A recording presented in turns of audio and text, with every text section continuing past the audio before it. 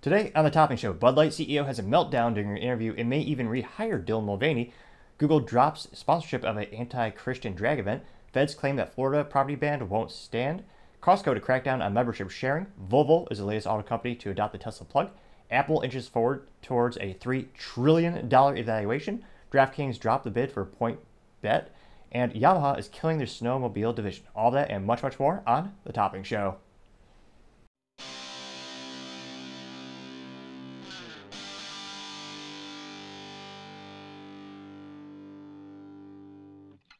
Thank you for taking the time to tune in today. Today's episode of The Topping Show is sponsored by Topping Technologies. Topping Technologies is an IT value-added reseller and services company with a special proficiency in IT security. Heck, I see the founder at least twice a day. Gotta say, he's quite handsome and brilliant. He's me, that's the joke. If you're an IT leader or a business owner and need a little assistance, you reach the team at sales@toppingtechnologies.com. Now, going on to the business part of the podcast, you have DraftKings dropping their bid for Point Bet's U.S. assets. Now, the company by the name of Fanatics originally made the offer for the U.S. assets of Point Bets, but then after that, DraftKings came in with a higher bid in an attempt to win more gambling assets so people could spend more copious amounts of hard-earned income on gambling on sports balls. Which again, that's a nice way of saying moronic. Foolish. If you look at the people who win consistently, the DraftKings and all these different types of gambling mechanisms, the people who win these games, again, I have to reiterate this, the people who consistently every year make the most amount of money on those platforms, they're not sports fans. They're not someone who goes to the game every single day and they're putting together a roster, they're looking at all the players, look at their favorites. They're IT guys. They did an interview with the gentleman who's consistently won the number one winner of dollars on DraftKings, and he just has a computer, and he literally just developed his own software to ingest every piece of data he could possibly get, from the player's pitch speed to how they curve the ball to the weather to the rotation of the Earth's axis. Well, maybe the last part's made up, but nevertheless, he developed his own software so that the technology would tell him which picks to make because they have the highest probability of winning. And he's consistently the number one winner. So that's why I'm always so perplexed when people throw their money at these types of things thinking they're going to make it rich. It's one thing to have a fun little draft event with the guys and everyone puts in $20 and it's just with friends, but these types of big entities, you're going up against a computer software. So again, it's one of those things where brilliant business idea. DraftKings is a brilliant company. They found a niche in the market and they are expanding exponentially. But from a consumer perspective, I wouldn't recommend it. And it looks like after they withdrew their bid, DraftKings stock dipped about 1.16%. So not crazy, but a little bit of a dip. Now, other interesting stock news, you have Apple inching their way towards a $3 trillion evaluation. I also have to remind people they're one of the most profitable companies in history. I believe it was 2019. They're the most profitable company on the planet. They're more profitable than oil companies. It blows my mind. They're more profitable than oil companies, defense industry. Like every other industry is nothing compared to it. Granted, those are the publicly traded companies that we know about, but the most profitable company ever, which is why I'm always, if you see here, this is a PC. That's why I'm always a little skeptical of buying Apple products because I know it is more than 50% of profit for the company. And in terms of the speeds and feeds, I usually prefer Android PC. But I understand there's an application, just like all IT and all many things in life. There's a time and place. It's all about the application, the use case. But still, Apple is inching now towards a $3 trillion evaluation. In the past couple of days, their stock hit $188.93 per share. And they only need to hit their share price in order to get that evaluation. It just has to hit $190.73. At which point they will be valued at $3 trillion on the stock market, which is a huge achievement and another, kudos to American-based company. Now, it'd be interesting to see if they could hit that. If you look at their historicals, I mean, it's one of those things where, yeah. The odds are definitely in their favor. They just keep coming out with more and more and more products that people just love buying. And they do make some good products. Now, in terms of historicals, they hit their 1 trillion mark August 2nd, 2018. Then fast forward to August 20th, 2020, they hit the $2 trillion mark. But then in January 2nd, 2022, they missed their 3 trillion mark evaluation. So it seems every 2 years they're doing phenomenal, and they just barely missed it in 2022. Yeah, if I were gambling, man, which I don't recommend, but, and again, I'm not a financial analyst or a fiduciary, or, talk to your accountant if you want to buy stocks, or invent your own algorithm and software that'll do it. But yeah, it looks like they're probably going to hit that number. Now, other interesting business news, you have Volvo finally made the decision of choosing Tesla for the standard for their charging plugs and their infrastructure. Now, this will give Tesla owners access to 17,000 Tesla chargers, and they're joining all the other major companies that are quickly adapting Tesla. You have Ford, General Motors, as well as Rivian. All the recent major automotive companies have signed up saying we're going to use the Tesla plugs and the Tesla network in order to facilitate our needs for our clients. It's a nice way of saying we weren't smart enough to do it first, and Tesla has a majority market share. And Tesla is only doing this because there's quite literally not millions, there are billions of dollars at risk here. The reason Tesla opened it up so that it's possible for other networks and other car companies to do this is because now Tesla is now able to achieve, or rather receive, billions of dollars in tax subsidies as the United States government is incentivizing the development and the expansion of these EV charging networks. How those networks will get, where the power will come from to get those networks, let's not worry about that. Don't think about that. Think about this area. Just look here, it's shiny. Don't think about the fact that realistically right now the only way to, you probably need to be prudent to build out the infrastructure to create energy, like nuclear power, which right now is the best ROI. And it's even green. People say, you can't recycle. Oh, quite the contrary. Depleted uranium is one of the most dense substances on the planet and used for tank busters, which basically, penetrate the tank armor. But I digress. Now, it also noted that they will say that the Tesla Next charging design was proprietary until last year when they wanted to get the government subsidies. So not too surprising that Volvo is going to go in on that as well. Now, other interesting business news, you have Costco trying to crack down on their memberships, or rather their membership sharing, which you're probably seeing a trend here. You have most other companies doing the same thing, whether it's Google, you have Netflix, they're cracking down on that password sharing. Because again, the only thing harder than one way to piss off a lot of customers is raising prices. Another thing you could do that make your company more profitable is close off some of these already frowned upon, but it's already I guess it's against company policies. It's not against the law to do this, I don't think. Certainly you should be ostracized from society from doing it in terms of morally you're stealing. But when asked about, why choosing to do this now, a Costco representative told Business Insider, quote, "We don't feel it's right that non-members receive the same benefits and pricing as our members," unquote, which, yes, absolutely. That's the whole point of Costco. So that makes 110%.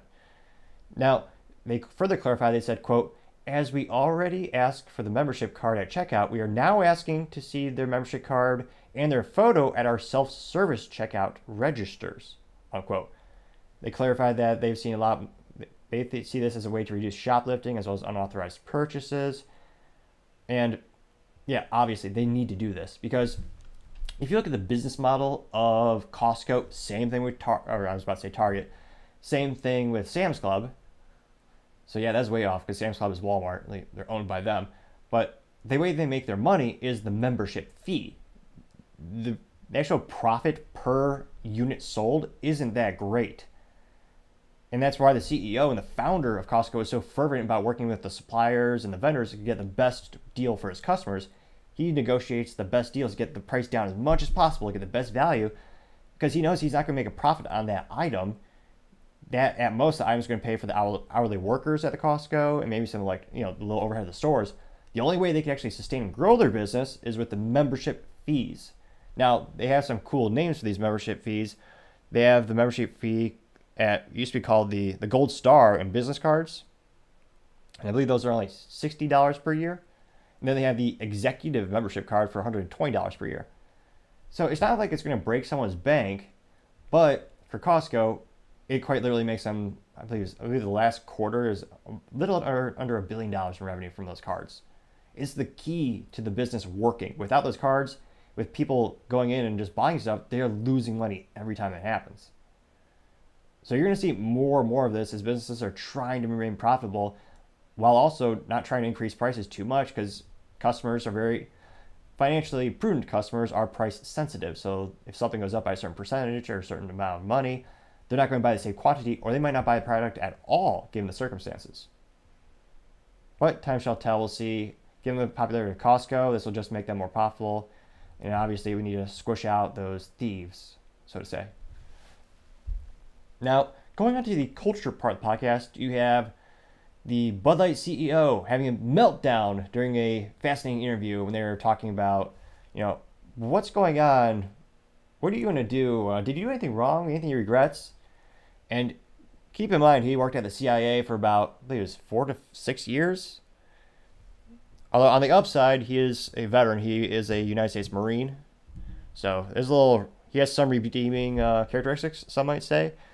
And when they asked him if they fired the two marketing geniuses, the Alyssa Heinerscheid, who her name will be written down the history books, or more accurately, the internet and business classes for decades, as someone who destroyed $20 billion of stock evaluation and millions upon millions and billions in sales. It was her that was supposedly fired, as well as the person who was dumb enough to hire her, which his name was Dennis. Now, we have been told for months that they are not fired, they are on a leave of absence. Yesterday, we had thanks to a leak with a confidential informant at the company, we know that they were let go, and they even got a copy of the org chart, and they're not there. And the telltale sign in corporate America, if you have the org structure chart where it says, Bob reports to Sean reports to Bob, to Dennis, what have you. When you have names removed from the org chart, that's kind of that is the final nail in the coffin for you now. You're no longer at that company. And the people who were assigned to Dennis as well as Alyssa, they're now assigned to other people. Now, that being said, today, during this interview, the Bud Light CEO fervently said they are not fired. They're on a leave of absence. And apparently there's rumors that Alyssa has spoken with her friends and she's not allowed to say anything. And it gets even more bizarre. So when they asked him specifically, hey, would you do another marketing campaign with Dylan Mulvaney and put another can on it? The CEO, Brandon Whitworth, just totally jumped into a pre-rehearsed, ridiculous speech about having a social conversation. And he didn't say he would not work with Dylan again. And he's very, very prudently trained by the CIA, or maybe just other politicians, because if you read between the lines, I don't think he's going to rehire Dylan Mulvaney or more controversial figures, but he's just really good at speaking but not saying anything. So releasing very small bits of data. If I was the interviewer, I would almost want to ask him, what's your favorite color? And if he says blue or rainbow, I would just simply say, well, I had to ask. I thought I might get one honest answer out of you, but given your track record, that's probably a lie too. But time shall tell. Their beer sales, again, are now down 28.5%, which is ridiculous. And he was very proud about the fact that they're going to spend 3 times as much as they normally do on marketing this summer. And they're quite literally giving beer away with the $15 mail-in rebate for a 15-pack of beer. And he's all about, they're going hard on the Twitters, putting more and more ads out, or tweets, as the youth call it. And of course, they're viscerally ratioed as more and more people critique them. And the critique of the actual tweets from Bud Light are more popular than the actual Bud Light post itself. And he keeps saying, he really wants to focus on his employees and the ecosystem. And you see this in his commercials where they're highlighting, oh, we're a beer company. Here's Bob. He works as a distributor. He's not an employee, but he's family because Bob, he transports our swill and he buys it from us and he transports it, sells it to the grocery store, yada, yada. Trying to get us emotionally sympathetic towards those extended ecosystem of your company. And I don't think anyone is abrasive about the employees of Bud Light. People there might be one or two outliers. There are irrational people out there, but most people realize the people who are at blame for the specific marketing initiative are Alyssa Hireschild, what was that guy's name? Dennis, her manager, and then the CEO, Brandon Whitworth, which, again, he's just abdicating all responsibility. But it is moderately entertaining to see him kind of just jump in a pre-rehearsed speech. It's just ridiculous. Now, other really fascinating cultural news, you have Google canceling Pride and Drag Show events, which is a first. If you look up on the Google, or rather on the YouTube, which they own, they actually hired many popular drag queens. The men who dress up as women with those, but I don't know, all this vernacular is new to me. They hired many of those people to talk about Google security, which I sell cybersecurity. My company does a lot of cybersecurity services for Topic Technologies. Maybe we need to work on our marketing, but we've never thought about hiring someone who has no experience with cybersecurity at all. A person dresses up and dances. It's almost as dumb as when I was a kid and I saw Brandon Kutcher doing an advertisement for Nikon cameras. You're an actor. What do you know about photography? Nothing. You're just a pretty face. The same could not be said about the drag show performance or the act for cybersecurity, but if you look at the ratios on, they have the plugins where you see how many people disliked it, it was very unpopular. And of course, they had to disable comments, which is the sure sign that something is garbage if they're too afraid to leave the comment section open. I always leave our comment section open on this channel, partially because I appreciate your feedback. Another great example of the channel getting better over time. We got some improv teleprompters with my monitors in front of me so I could try to keep a little more eye contact, and that came because of some critique in the comment section. So when someone disables the comment section, I'm always immediately suspicious of what they're hiding, or why are they too afraid to debate their ideals, which is another sign of someone is certainly wrong. Now, Google is dropping sponsorship of a myriad of Pride and Drag Show events and sponsorships after they got a petition signed by hundreds of workers who noted that was a direct affront to the religious and sensitivity of Christians. So the religious beliefs and their sensitivity representation of Christians in a pejorative way. Now, this is unprecedented in business as well as Google in general. Google is very much more on the left side of the political aisle. If you look at where I believe last analysis of what political campaigns they donate to, it was like 98% of the donations were for people on the left side of the political aisle, which that's not a very prudent business decision in my opinion. If you look at many traditional businesses, they'll donate to people on the left and the right of the political aisle because that way they have favors on both sides and kind of hedge your bets, so to say. Kind of like very similar to betting on both sides of a Super Bowl team. But this is the first time they've actually acquiesced from some of these events because their employees are saying their religious beliefs. It also shows you some of the diversity of Google. They have more employees than you possibly fathom. Probably more employees than most countries have in population. But people have this idea that it's a far left company. They only have people of one thought train. But they do have many people, in fact, who have religious affiliations and beliefs. And it's interesting that we're starting to see this now, because this has never happened before, ever. Partially because I think a lot of employees are too scared for their job security or persecution.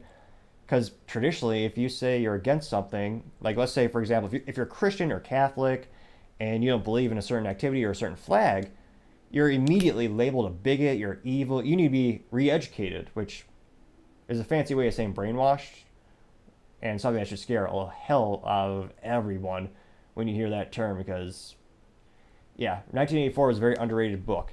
But traditionally, they would be ostracized from society, usually fired, because, again, right now there's no, and I'm one of those people where I think there should be much less involvement when it comes to governments and businesses, but the one protected class in terms of being able to fire someone, it is political affiliations. Now, you could probably make an argument for religious freedom in terms of, if you look at political affiliations and religious freedom or religious beliefs, I think you see more people on the right being much more Catholic, Christian, conservative, and more on the left, you see less religion in general, which I think that'd be a fair assessment, again, on average. So they might be able to kind of pseudo sue a company if they fired him for X because they brought Y. But some of those interesting things where we're starting to see some companies backpedal. Now, in this specific instance, this was a protest against an event it was the San Francisco Pride event, which very low impact. There's like 12 people left in that city.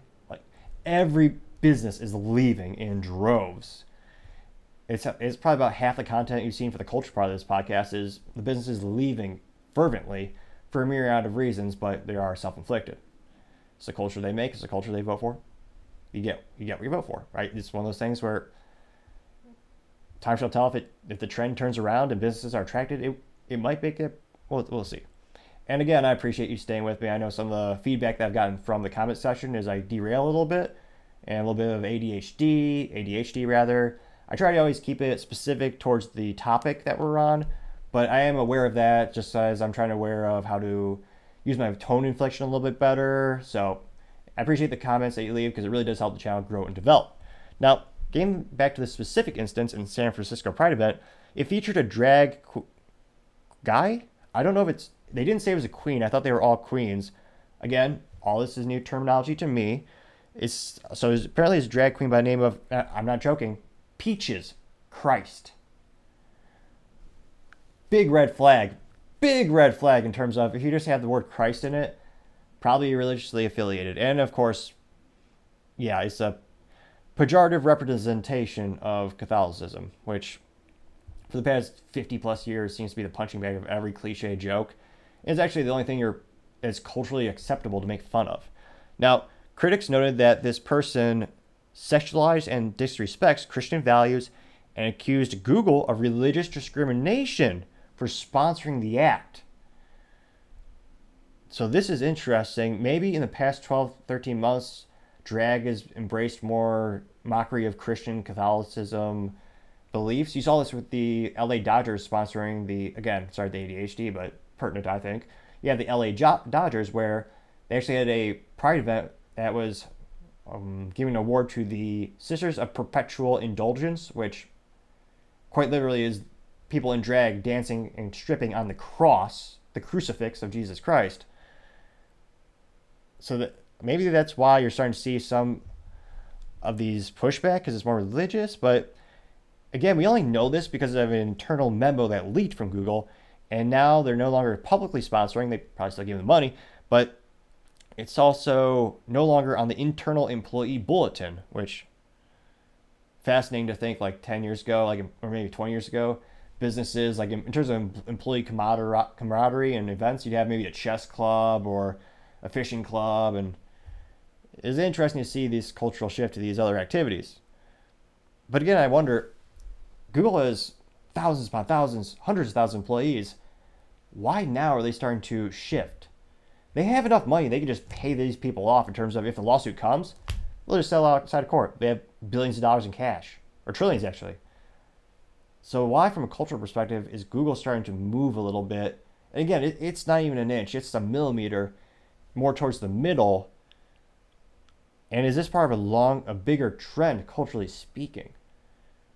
That's going to be the fascinating thing to look for in the next couple of months. And this even happened during Pride Month of all months, which again, from businesses on LinkedIn and all over, you're seeing pull back a little bit on these initiatives. Partially, I feel, because many of them are not authentically believing in these things, which I find I despise charlatans and two-faced people and companies. If you believe for something, stand for it and follow through on it. My 3 cents. I know it used to be 2 cents, but inflation, 40-year high, it's been rough. Now, going on to the political part of the podcast, you have the feds saying that they're probably going to ban the law that Florida passed in which they would no longer allow Chinese citizens to own land. Now, the Department of Justice this week said that the new signed law by Governor Ron DeSantis that restricts some Chinese citizens from owning property in Florida violates the federal law and the U.S. Constitution. The DOJ said in a quote, statement of interest filed in the U.S. District Court of Tallahassee that the legislation FLSB 264-23R, inspirational, I know. They say that it violates the Federal Fair Housing Act and Equal Protection Clause of the 14th Amendment.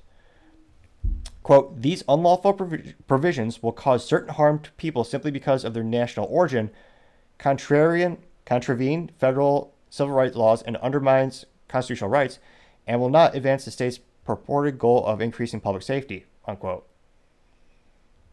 Debatable, and I'll say why. Now, this is an instance where Florida passed a law that said foreign citizens of countries that are of concern would no longer be able to purchase U.S. land. Now, those countries include China, which you can say everything you want about Trump. He did kind of trademark that silly, bombastic way of pronouncing the country.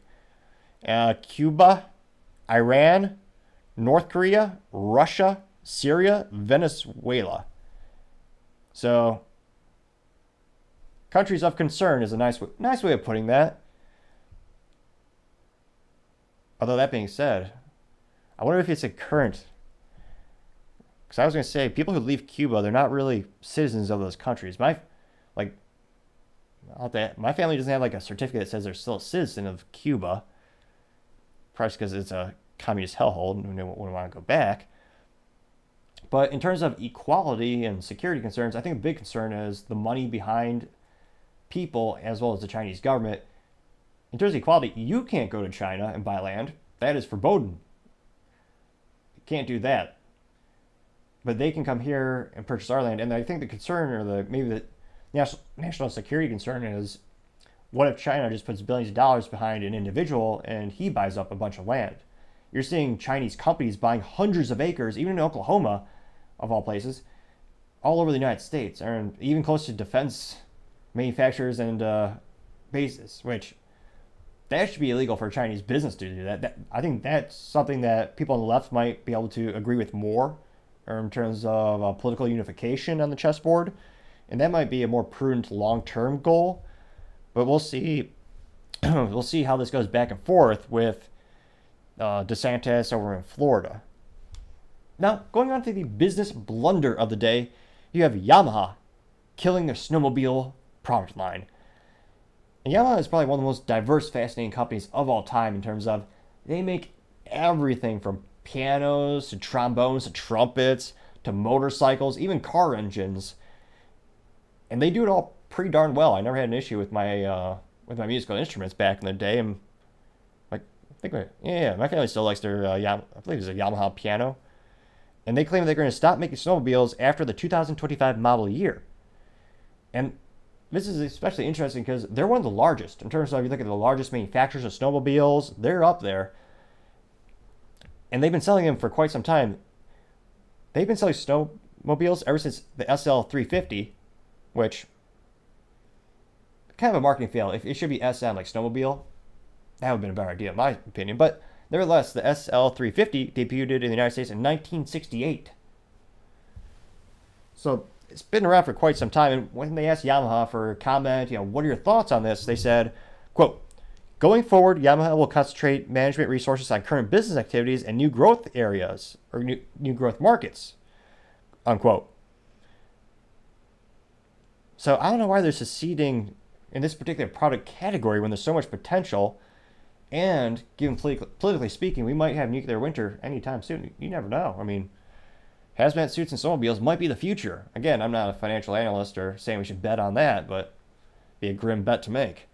Now, thankfully, when asked for replacement parts, they said they were going to take care of the replacement parts for many years going forward. And hopefully that they are working with dealerships so that they won't have too much of a disruption in their business. And they also make really good motorcycles too. So maybe I don't know how those dealers might pivot. It'll also be interesting to see the geographic location. Probably not a snowmobile dealership in like Texas, but I don't know. I've seen more bizarre things. But time shall tell. But to give up on a product you've had for so long and so many people love, and that's just got to be the business blunder of the day. I just want to especially thank everyone for taking the time to tune in today. This is our 100th episode. And I really appreciate everyone taking time to like, subscribe, and comment. We're trying to get to 3,000 subscribers by the end of July, and I think we can do it together. And every like, subscribe, it all helps out exponentially. Also, don't forget to tell your family, tell your friends, tell your coworkers, heck, tell your enemies, tell anyone and everyone to stay safe and fight the good fight.